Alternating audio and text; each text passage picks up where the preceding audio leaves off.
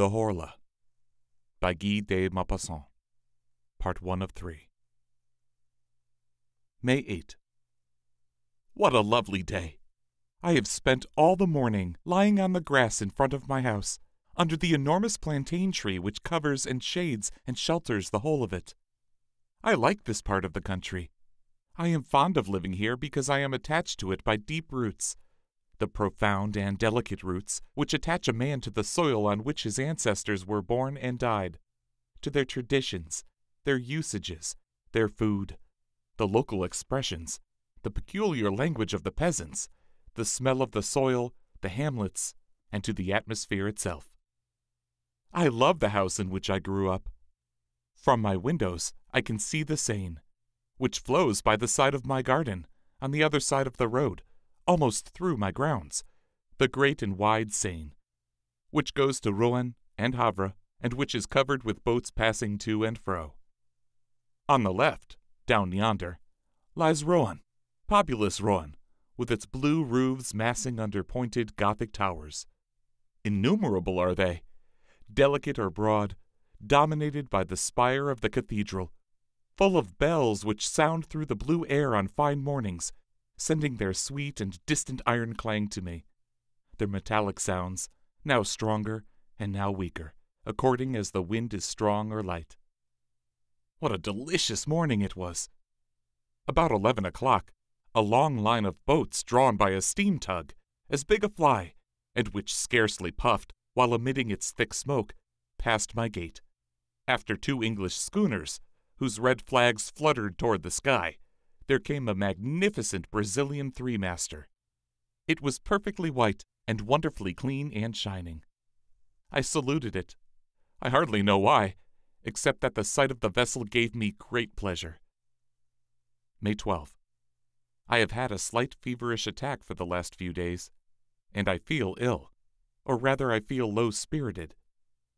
Whence come those mysterious influences which change our happiness into discouragement, and our self-confidence into diffidence?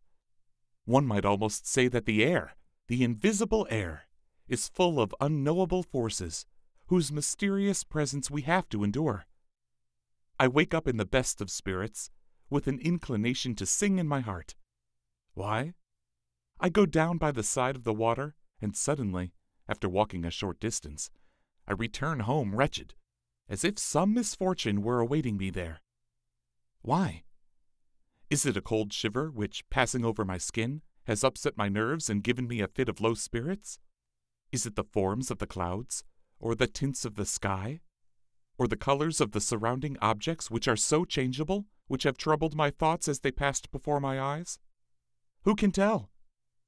Everything that surrounds us, everything that we see without looking at it, everything that we touch without knowing it, everything that we handle without feeling it, everything that we meet without clearly distinguishing it, has a rapid, surprising, and inexplicable effect upon us and upon our organs, and through them on our ideas and on our being itself. How profound that mystery of the invisible is! We cannot fathom it with our miserable senses. Our eyes are unable to perceive what is either too small or too great, too near to or too far from us. We can see neither the inhabitants of a star nor of a drop of water. Our ears deceive us, for they transmit to us the vibrations of the air in sonorous notes. Our senses are fairies who work the miracle of changing that movement into noise, and by that metamorphosis give birth to music, which makes the mute agitation of nature a harmony. So with our sense of smell, which is weaker than that of a dog, and so with our sense of taste, which can scarcely distinguish the age of a wine. Oh, if we only had other organs which could work other miracles in our favor, what a number of fresh things we might discover around us. May 16. I am ill decidedly. I was so well last month. I am feverish, horribly feverish. Or rather, I am in a state of feverish enervation, which makes my mind suffer as much as my body. I have, without ceasing, the horrible sensation of some danger threatening me, the apprehension of some coming misfortune, or of approaching death. A presentiment, which is no doubt an attack of some illness still unnamed, which germinates in the flesh and in the blood. May 18. I have just come from consulting my medical man, for I can no longer get any sleep. He found that my pulse was high, my eyes dilated, my nerves highly strung, but no alarming symptoms. I must have a course of shower baths and of bromide of potassium. May 25. No change. My state is really very peculiar. As the evening comes on, an incomprehensible feeling of disquietude seizes me, just as if night concealed some terrible menace toward me. I dine quickly, and then try to read, but I do not understand the words, and can scarcely distinguish the letters. Then I walk up and down my drawing room, oppressed by a feeling of confused and irresistible fear, a fear of sleep and a fear of my bed. About 10 o'clock I go up to my room. As soon as I have entered, I lock and bolt the door. I am frightened. Of what? Up till the present time I have been frightened of nothing.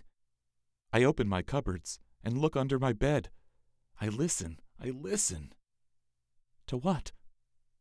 How strange it is that a simple feeling of discomfort, of impeded or heightened circulation, perhaps the irritation of a nervous center, a slight congestion, a small disturbance in the imperfect and delicate functions of our living machinery, can turn the most light-hearted of men into a melancholy one, and make a coward of the bravest. Then I go to bed, and I wait for sleep as a man might wait for the executioner. I wait for its coming with dread, and my heart beats and my legs tremble, while my whole body shivers beneath the warmth of the bedclothes, until the moment when I suddenly fall asleep, as a man throws himself into a pool of stagnant water in order to drown. I do not feel this perfidious sleep coming over me as I used to, but a sleep which is close to me and watching me, which is going to seize me by the head, to close my eyes and annihilate me. I sleep a long time, 2 or 3 hours perhaps. Then a dream, no, a nightmare lays hold on me. I feel that I am in bed and asleep. I feel it, and I know it. And I feel also that somebody is coming close to me, is looking at me, touching me, is getting onto my bed, is kneeling on my chest, is taking my neck between his hands and squeezing it with all his might in order to strangle me. I struggle, bound by that terrible powerlessness which paralyzes us in our dreams. I try to cry out, but I cannot. I want to move. I cannot. I try with the most violent efforts, and out of breath, to turn over and throw off this being which is crushing and suffocating me. I cannot. And then suddenly I wake up, shaken and bathed in perspiration. I light a candle and find that I am alone. And after that crisis, which occurs every night, I at length fall asleep and slumber tranquilly till morning. June 2. My state has grown worse. What is the matter with me? The bromide does me no good, and the shower baths have no effect whatever. Sometimes, in order to tire myself out, though I am fatigued enough already, I go for a walk in the forest of Rumer. I used to think at first that the fresh light and soft air, impregnated with the odor of herbs and leaves, would instill new life into my veins and impart fresh energy to my heart. One day, I turned into a broad ride in the wood, and then I diverged toward La Boille, through a narrow path between 2 rows of exceedingly tall trees, which placed a thick green, almost black roof between the sky and me. A sudden shiver ran through me, not a cold shiver, but a shiver of agony, and so I hastened my steps, uneasy at being alone in the wood, frightened stupidly, and without reason, at the profound solitude. Suddenly it seemed as if I were being followed, that someone was walking at my heels, close, quite close to me, near enough to touch me. I turned round suddenly, but I was alone. I saw nothing behind me except the straight, broad ride, empty and bordered by high trees, horribly empty. On the other side, also, it extended until it was lost in the distance, and looked just the same. Terrible! I closed my eyes. Why? And then I began to turn round on one heel very quickly, just like a top. I nearly fell down and opened my eyes. The trees were dancing round me, and the earth heaved. I was obliged to sit down. Then, I no longer remembered how I had come. What a strange idea! What a strange, strange idea! I did not the least know. I started off to the right, and got back into the avenue which had led me into the middle of the forest. June 3. I have had a terrible night. I shall go away for a few weeks, for no doubt a journey will set me up again. July 2. I have come back, quite cured, and have had a most delightful trip into the bargain. I have been to Mount St. Michael, which I had not seen before. What a sight when one arrives as I did at Avranches toward the end of the day! The town stands on a hill, and I was taken into the public garden at the extremity of the town. I uttered a cry of astonishment. An extraordinarily large bay lay extended before me, as far as my eyes could reach, between two hills which were lost to sight in the mist, and in the middle of this immense yellow bay, under a clear golden sky, a peculiar hill rose up, somber and pointed in the midst of the sand. The sun had just disappeared, and under the still flaming sky stood out the outline of that fantastic rock which bears on its summit a picturesque monument. At daybreak, I went to it. The tide was low, as it had been the night before, and I saw that wonderful abbey rise up before me as I approached it. After several hours' walking, I reached the enormous mass of rock which supports the little town, dominated by the great church. Having climbed the steep and narrow street, I entered the most wonderful Gothic building that has ever been erected to God on earth, large as a town, and full of low rooms which seem buried beneath vaulted roofs, and of lofty galleries supported by delicate columns. I entered this gigantic granite jewel, which is as light in its effect as a bit of lace and is covered with towers, with slender belfries to which spiral staircases ascend. The flying buttresses raise strange heads that bristle with chimeras, with devils, with fantastic animals, with monstrous flowers, are joined together by finely carved arches, the blue sky by day and to the black sky by night. When I had reached the summit, I said to the monk who accompanied me, "Father, how happy you must be here!" And he replied, "It is very windy, monsieur." And so we began to talk while watching the rising tide, which ran over the sand and covered it with a steel cuirass. And then the monk told me stories, all the old stories belonging to the place. Legends, nothing but legends. One of them struck me forcibly. The country people, those belonging to the Mornay, declare that at night one can hear talking going on in the sand, and also that two goats bleat, one with a strong, the other with a weak voice. Incredulous people declare that it is nothing but the screaming of the seabirds, which occasionally resemble bleatings, and occasionally human lamentations. But belated fishermen swear that they have met an old shepherd whose cloak-covered head they can never see, wandering on the sand between two tides, round the little town placed so far out of the world. They declare he is guiding and walking before a he-goat with a man's face, and a she-goat with a woman's face, both with white hair, who talk incessantly, quarreling in a strange language, and then suddenly cease talking in order to bleat with all their might. "Do you believe it?" I asked the monk. "I scarcely know," he replied. And I continued, "If there are other beings beside ourselves on this earth, how comes it that we have not known it for so long a time? Or why have you not seen them? How is it that I have not seen them?" He replied, "Do we see the 100,000th part of what exists? Look here. There is the wind, which is the strongest force in nature. It knocks down men, and blows down buildings, uproots trees, raises the sea into mountains of water, destroys cliffs, and casts great ships onto the breakers.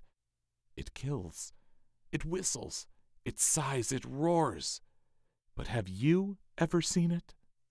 And can you see it? Yet it exists for all that. I was silent before this simple reasoning. That man was a philosopher, or perhaps a fool. I could not say which exactly, so I held my tongue.